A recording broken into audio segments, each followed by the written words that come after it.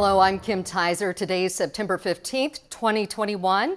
Here are your latest Church Militant headlines. A U.S. senator is blasting the Biden administration for letting Afghan sex abusers into the country, while grilling Secretary of State Anthony Blinken yesterday. Ted Cruz exposed the admin for ignoring requests to deal with Muslim child brides at refugee intake centers. Did you receive that urgent guidance? How many children have been subject to sexual abuse? What have you done to rescue young children from illegal and abusive relationships after being brought to America by the State Department? Blinken claims he was unaware of any guidance being received on how to deal with the sex abuse. In a Kentucky diocese, unvaxxed priests can no longer minister to the sick or elderly. The orders came directly from homo-friendly Bishop John Stowe of Lexington, announced during a vigil mass over the weekend at the Cathedral of Christ the King. The diocese's rules remain unclear on whether priests will be forced to disclose their vaccination status to the public. Some diocesan employees are already required to get the jab.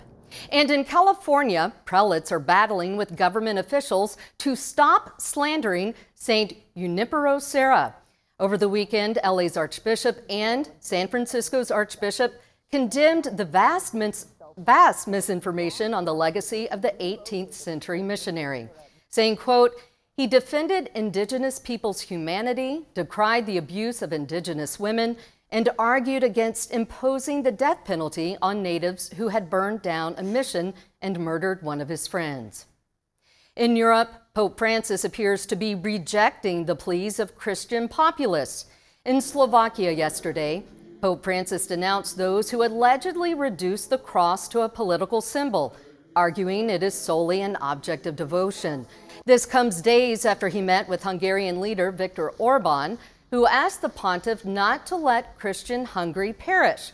Critics view the Pope's words as a rebuke of Orban's request.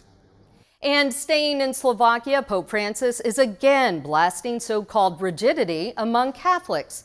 Speaking Monday in the capital of Bratislava, the pontiff claimed young people are turned off from religion when it, quote, leaves them no interior freedom. Spiritual rigidity has been a frequent talking point for Pope Francis.